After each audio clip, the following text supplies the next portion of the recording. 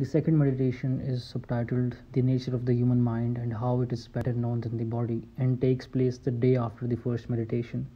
The meditator is firm in his resolve to continue his search for certainty and to discard as false anything that is open to the slightest doubt. He recalls Archimedes' famous saying that he could shift the entire earth given one immovable point. Similarly, he hopes to achieve great things if he can be certain of just one thing. Recalling the previous meditation, he supposes that what he sees does not exist, that his memory is faulty, that he has no senses and no body, that extension, movement, and place are mistaken notions. Perhaps, he remarks, the only certain thing remaining is that there is no certainty. Then he wonders, is not he the source of these meditations, not something? He has conceded that he has no senses and no body, but does that mean he cannot exist either? He has also noted that the physical world does not exist, which might also seem to imply his non-existence. And yet to have these doubts, he must exist. For an evil demon to mislead him in all these insidious ways, he must exist in order to be misled. There must be an I that can doubt, be deceived, and so on.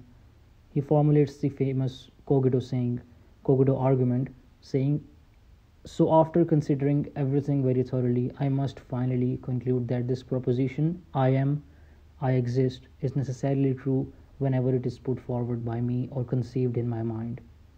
The meditator's next question, then, is what this I that exists is. He initially thought that he had a soul by means of which he was nourished, moved, could sense and think, and also that he had a body. All these attributes have been cast into doubt except one. He cannot doubt that he thinks. He may exist without any other of the above attributes, but he cannot exist if he does not think. Further, he only exists as long as he is thinking. Therefore, thought above all else is inseparable from being. The meditator concludes that, in the strict sense, he is only a thing that thinks. The meditator tries to clarify precisely what this I is, this thing that thinks. He concludes that he is not only something that thinks, understands, and wills, but is also something that imagines and senses. After all, he may be dreaming or deceived by an evil demon, but he can still imagine things and he still seems to hear and see things. His sensory perceptions may not be vertical, but they are certainly a part of the same mind that thinks. The meditator then moves on to ask how he comes to know of this I. The senses, as we have seen, cannot be trusted. Similarly, he concludes that he cannot trust the imagination. The imagination can conjure up ideas of all sorts of things that are not real, so it cannot be the guide to knowing his own essence. Still, the meditator remains puzzled. If, as he has concluded, he is a thinking thing, why is it that he has such a distinct grasp of what his body is and has such a difficult time in identifying what this I is that thinks?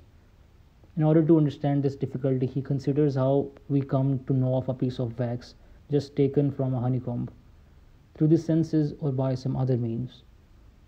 He first considers what he can know about the piece of wax by means of the senses, its smell, taste, color, shape, size, hardness, etc. The meditator then asks what happens when the piece is taken near a fire. It melts.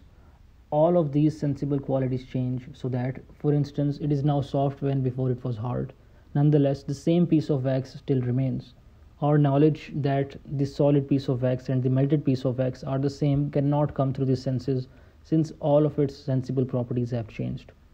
The meditator considers what he can know about the piece of wax and concludes that he can know only that it is extended, flexible, and changeable. He does not come to know this through the senses, and realizes that it is impossible that he comes to know the wax by means of the imagination. The wax can change into an infinite number of different shapes, and he cannot run through all these shapes in his imagination. Instead, he concludes he knows the wax by means of the intellect alone. His mental perception of it can either be imperfect and confused, as when he allowed herself to be led by his senses and imagination, or it can be clear and distinct, as it is when he applies only careful mental scrutiny to his perception of it.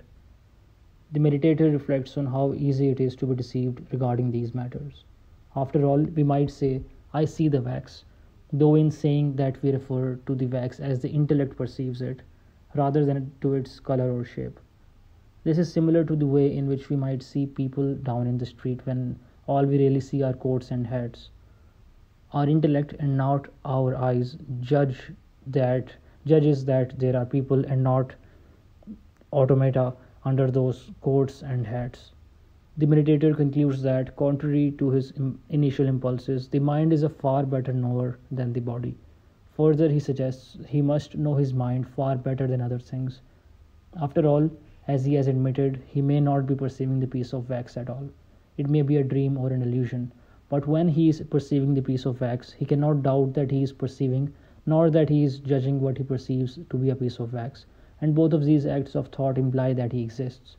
Every thought we might have about the world outside us can only doubtfully be true of the outside world, but it must with certainty confirm our own existence and establish the nature of our own mind.